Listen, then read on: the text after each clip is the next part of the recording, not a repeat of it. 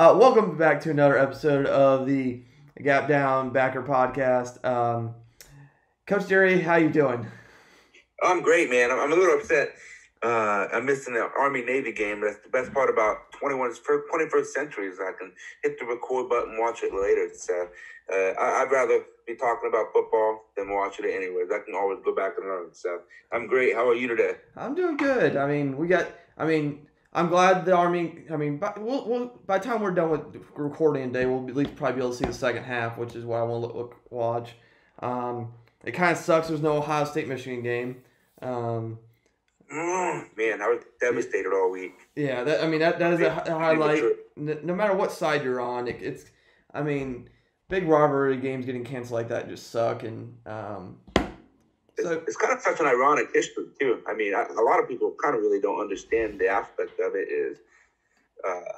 It was basically Toledo is the reason why Ohio State-Michigan rivalries even existed. Yeah. And I think a lot of people think it's some worthless rivalry, but it's a way of life here in Ohio and Michigan. Oh, yeah. All over Toledo, which I've been to Toledo. It's all right. It's not something you're going to war over. Let's just be like... Yeah.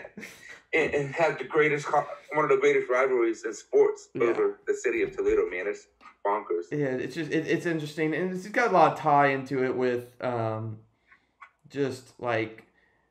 prior head coaches working at each other's universities. You got prior head coaches who were born in Toledo, so that kind of builds into the atmosphere. Some coaches really buy into the rivalry, i.e. Jim Tressel. That's the first thing he talked about when he took the Ohio State job. That basketball game, most infamous. I mean, it was really kind of changed the whole landscape of the rivalry. I always thought the Ohio State-Michigan rivalry was interesting because it's other than the I forget what it's called. That's how bad of an Ohio State fan I am and young. But when Bo Stumbecker and Woody Hayes went after it, I think that's the only time in the history of the rivalry where it wasn't so one-sided. Yeah, you know what I mean. Where it was you didn't know who was going to win every year because kind of ever since then, I mean, going back to recent history, you had John Cooper got ran out of Ohio State because he didn't take it serious. Earl Bruce couldn't win the game. Jim Tressel, Lloyd Carr kind of went at it early in the career, and Jim Tressel kind of had some great battles, tight games, and then they kind of moved on to Rich Rod and Ohio. Really, in my lifetime, I think I've had witnessed 3 Ohio State losses to Michigan, and one of them was a vacate, and the other one was on a 6 and 7 team. Just the obsession it is, but it's never been. It blows me away. It's never been. Each year, you don't know who's going to win. And I think that's kind of the history of it. At the beginning of Michigan and Ohio State, it was Michigan just hammered Ohio State and then had a really good war over 10 years with Woody and Bo. And then after that, it's kind of been random teams just dominate a certain era. And I really just am not looking forward to the time Ohio State gets dominated again.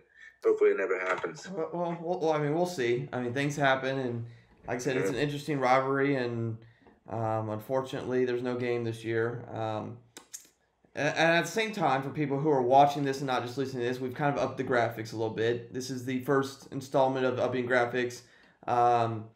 This is obviously being pre-recorded before Christmas break, so by the time you listen to this, it'll probably be late January. So we'll probably up it more. I'll work on some stuff during actual Christmas break to up it even more. Kind of what we got today is some huddle drawings. Today we're going to talk variations of belly pass. And then the next solo episode between me and Coach Derry, I think the really only belly thing we have left off the top of my head is belly option. And just kind of different ways to hit the flank from the outside without with deception. I mean, not everyone's blessed with the ability to run jet effectively or quick pitch rocket. So these are just interesting ways to help hit the flank. And I know a lot of people don't run it, but it's hard to get information out about belly option. I remember my first year we ran that tip. It was kind of hard to find film of it or see clinics of belly option. So just being a positive outsource of belly option and hopefully getting people to get conversations about it because I don't know a lot about it. No. I'd love to hear people kind of chime in and talk about it and get their thoughts on it too.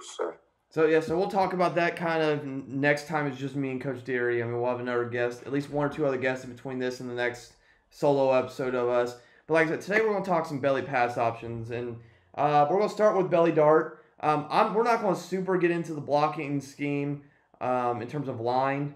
A lot of it. I mean, at the end of the day, it's got to mirror what you do in the run game. Yeah, we draw up the X block. That's when you got to be in a C gap player. If you run belly and you got to be in a C gap player, you're going to X block it almost always. I forgot this. Belly dart kind of hits so fast off jet motion.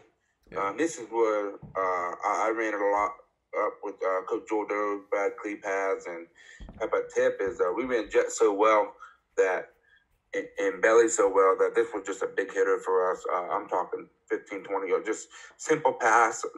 Quarterback did a half rollout and just hit the flats. Obviously, you have the X here on an alert player. So if the corner and safety, they're playing too high in the corner, sitting on the flat, and the safety chasing the jet motion and filling the alley, you have your alert player at the X. But for the most part, you get one high, thank gosh, in the triple option. Win T, and you got wide open flanks with usually hardly anyone sitting in the flats on both sides. So that the best part about these plays, we did it all weak side, but you can run this to the tight side. Really, belly dart for us is we've got to find out when they're one high, who's not covering the flats. Yeah.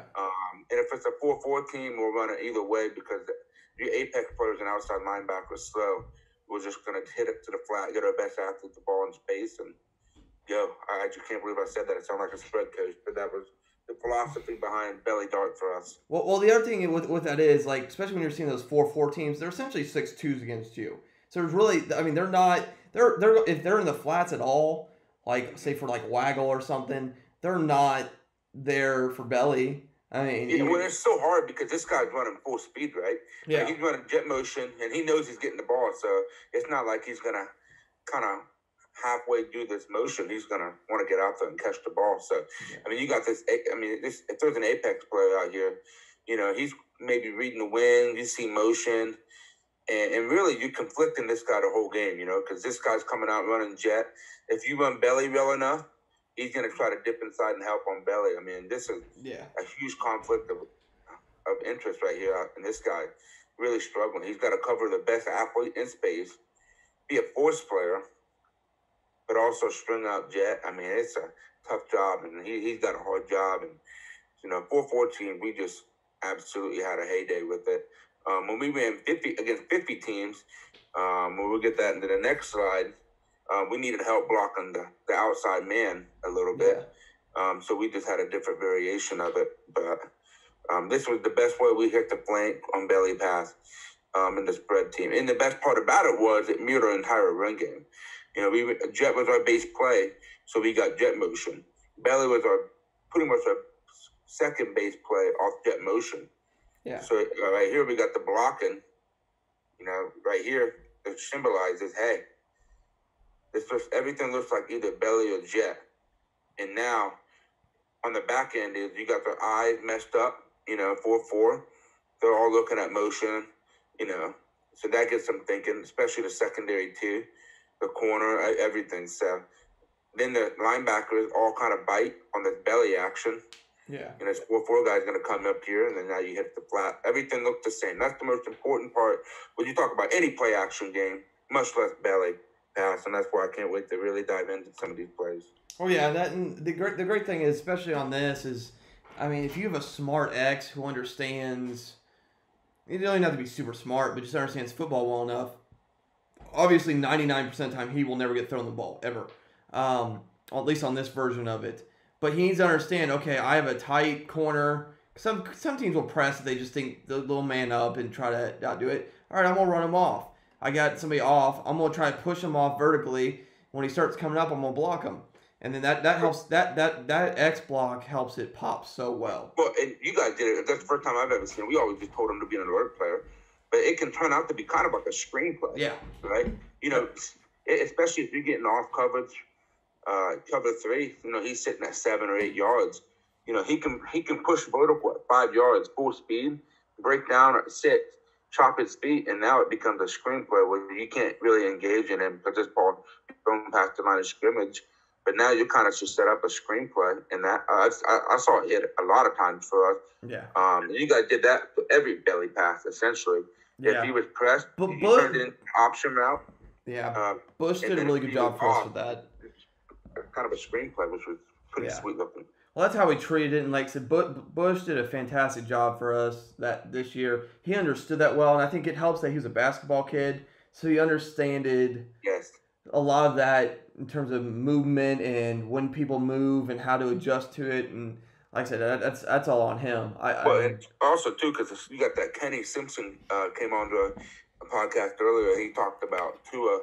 I don't know if it was off the record or on the record, but the one thing he said too is that we got some of the best wide receivers that run the best brother routes, and I mean that's really all it is a brother route. You might, if the defense just really messed up.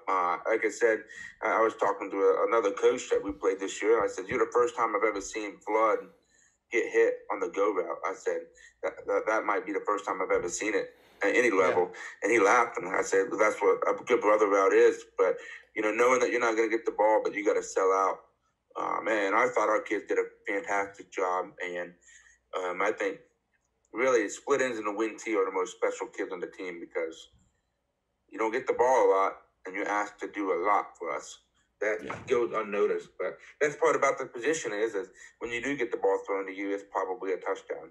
100%. So how about we move into the next variation? I think we've kind of hit belly dart pretty good. We ran in 50 teams. Belly dart, we would still run it.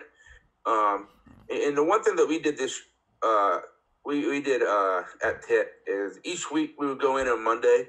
It really kind of depend on the players.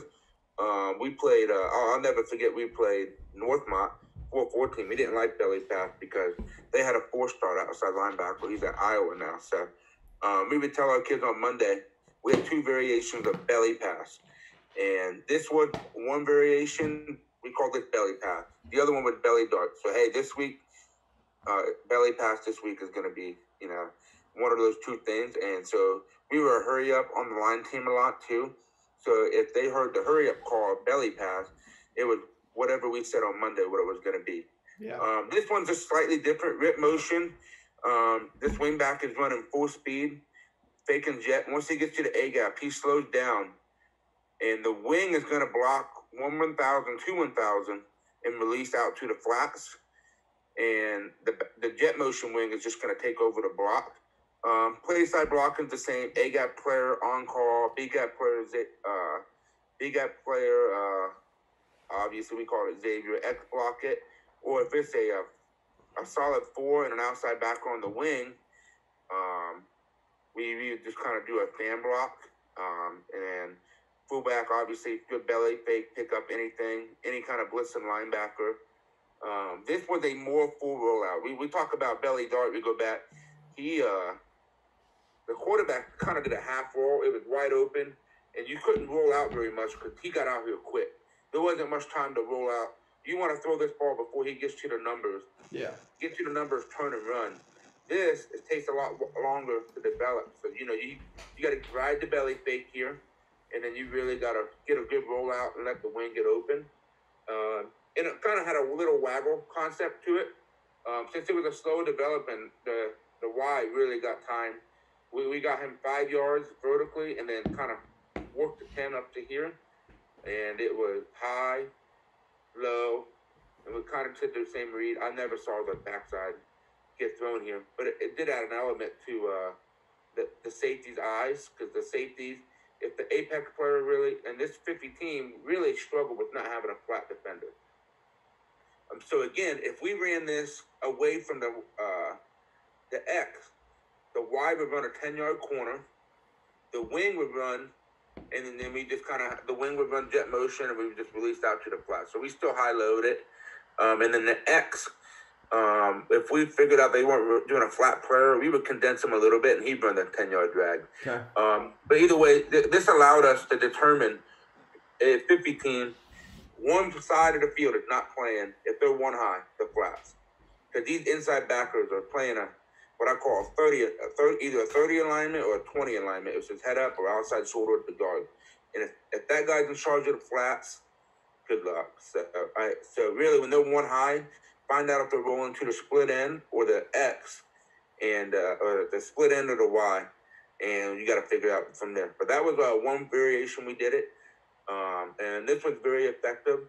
But it's just a little bit slower developing. We also had a double team here. If it was an X block, that this X block would kind of do more of a loop, kind of like waggle, and help seal the end. Because again, you look at in this play, the ball coming out quick. We really want to emphasize belly, but again, it's a faster developing play. This one's slower, and now you're taking your time out here, and the quarterback's trying to get a little bit more of a roll. So we're trying to make sure we really seal the edge defender so we can hit the flank and get a good clean pocket to throw it to. When we get to the next pass here, we did this a lot this year. This, and Bandstra can speak on it more. Bellbrook did this to us a ton. This was more for buck sweep teams that love getting on this single wing type concept here. And this was an adjustment I had to go against. I did a really good job stopping buck. So what did they do? They motioned to the other side, and they ran belly pass and ran belly. And they did a lot of different variations of it. This is kind of belly slant, kind of a slant arrow concept off belly pass.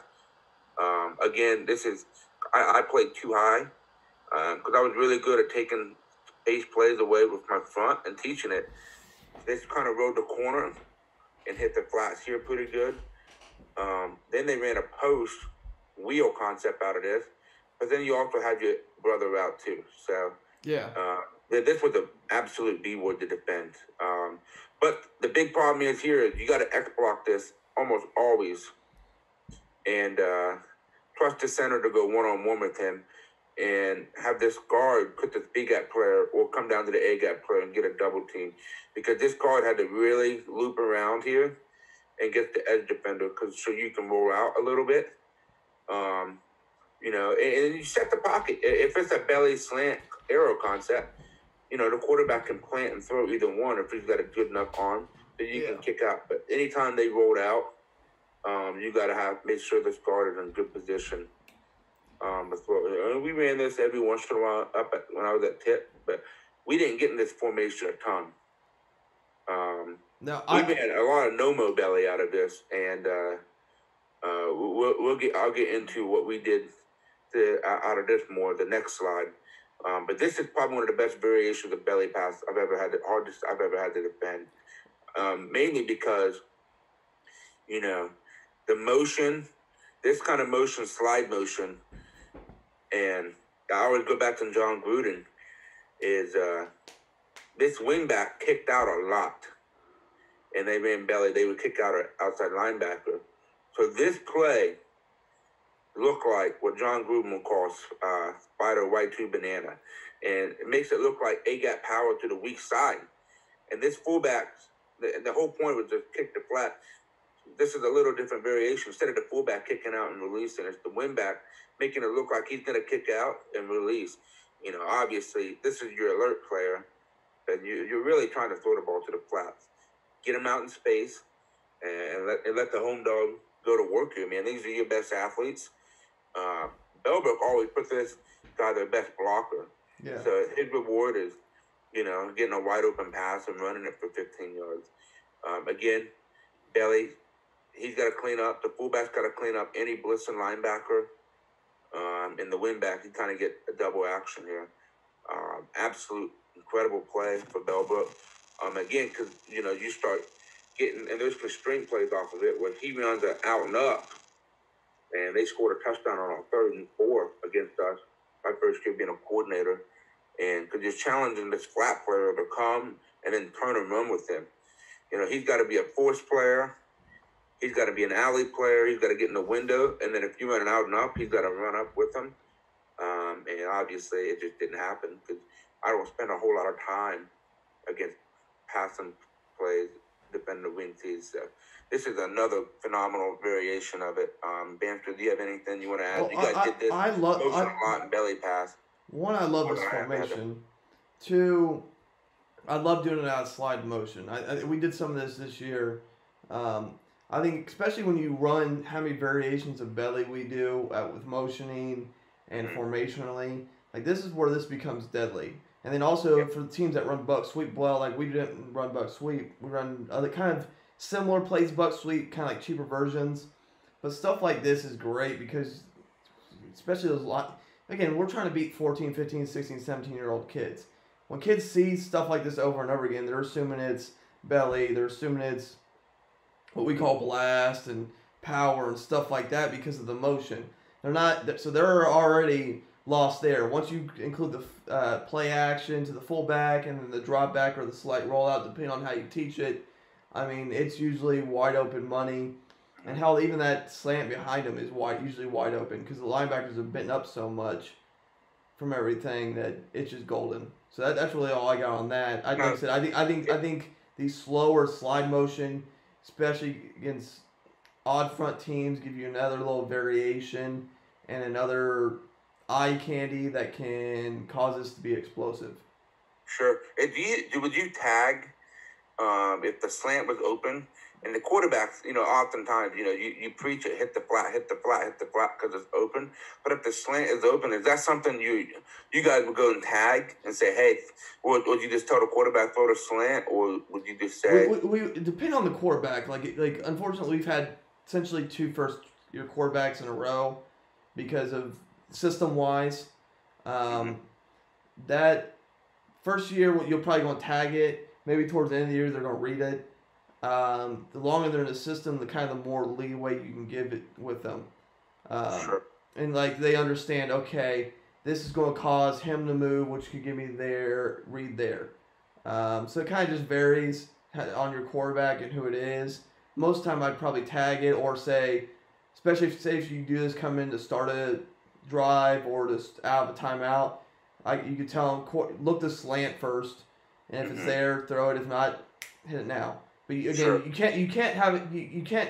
If you're going to throw a slant, you're going to throw a slant because you can't be too late throwing the arrow route. Otherwise, it's going to be too late, and he's going to be catching it too close to the sideline. You're going to gain 2 yards. Yeah, and really, if you're only gaining 2 yards on a pass play, then you might as well just run the ball, right? So I kind of agree. And then kind of the last variation I want to do. If you're a no-mo belly team. Again, we talked about it earlier when we talk about, and this is one of my favorite all-time plays I've ever seen, man. This was as good as a second and long play I've ever seen or any kind of scenario. We know Mo Belly a lot, especially out of this single wing formation. And the one thing that we did, we wanted to say, okay, if we know Mo Belly, I talked about this in our Belly Sweep podcast here. If there's no Mo Belly, we run belly sweep, action behind it. That way you still you're still conflicting guy. If we know Mo Belly pass, we kept running into problems with a lot of people not being conflicted, and among other things. And so what we did was we decided that, hey, why not have a belly when you just had a belly boot? And it's very similar concept. This Y block 1,000, 1,000, releases out to the flats, and then the wing runs a 10-yard corner. And it's the same concept, high-low. The wing here is an alert player. I've seen this hit for a touchdown. And we have film of this. I really don't have a ton of access to Tips Huddle anymore for obvious reasons. I can get you in contact with Joe Derg. I'm sure he has all this stuff saved up in a file somewhere, cut-ups of it. This was a money play because really, any way you look at it, you're playing cover 3. You're still reading 2 to 1. 2's blocking. 1 releases to the vertical. You have the flats. If you're reading Ohio, he's blocking. 1 pushes vertical. the corner is going to try to sit on this, and this is wide open because this is a very slow developing play, and we just boot it. Everything looked the same from the action. Linebackers flow, seal the edge for a second. Quarterback's got to get good depth here, almost at 10 yards. We talk 8 to 10, attack downhill. And if this is open, throw it. If not, this is always wide open. And this was a phenomenal variation we have of it. And it's a good way to run belly pass off no-mo action. So that way you always have this in your arsenal. And boot is one of my favorite concepts to defend. And I'm sure you can run this with motion. I wouldn't recommend. You don't want a one-person route ever. You want something that's always conflicting. But, really, this was a good play for us. And I kind of want to review before we head out here. So you got belly dart here. This is kind of a jet motion, get out quick, half roll, everything zoned. There are some ways you can get the tight end involved in this certain belly pass. If you go to episode 10, we had a really good video clips of the Y running straight at the safety on almost every belly play. And eventually that stuff hit for a touchdown because the safety just looked at it as the boy who cried wolf. I really would recommend looking into that a lot more if you're trying to utilize a tight end and belly pass. But again, sell the belly pass, sell the belly fakes, make it look like it's real, okay? Same thing for here. If you're having problems blocking this overhang guy or a 50 team, it helps you set the edge here a little bit. Same concept. Belly pass with the slide motion. And again, you can tag the Y to do whatever. I really like the sprinting thing out. I'll probably add that to my future play, but I thought that was about as good as I've ever seen. That's talked about episode 10, and then belly boot. I think these are all great variations and probably one of the most unstoppable plays if you get really effective at running belly. Yeah. And dictate when you want to throw the ball. Not throwing because you have to because it's 3rd and 10. But if you can do this on a 1st and 10 and get off script, boy, oh boy, is it explosive and it's fun. So I'll let you finish up with whatever you got, Bandstra. But that's kind of belly pass in a nutshell for me. No, I think it's a great series of plays. I think the belly dart especially is essentially a screen. Our head coach talks about it all the time. Just run belly dart. It's always open. It's always there. Like, you will always gain yards. He's always about that because people will bite in on that. Whether you're running jet well or whether you run belly well, somebody will bite in on it. I like belly boot. It's a good, easy, high-low read for a quarterback. And like I said, it's all cheap, easy pass concepts. There's nothing extravagant there, and it's most high school quarterbacks can complete most of these. Like, it's not anything overly. It allows you to be creative, right? Yeah. I mean, you really can be so creative with this, man. And I love that aspect of it because you can fit it however you fit this. Like this belly boot play, we came up with three or 4 years into when I was coaching to go against Troy. It was a big game for us, and we put in a new play action concept they hadn't seen before. But we're like, it fit well. It mirrored what we did.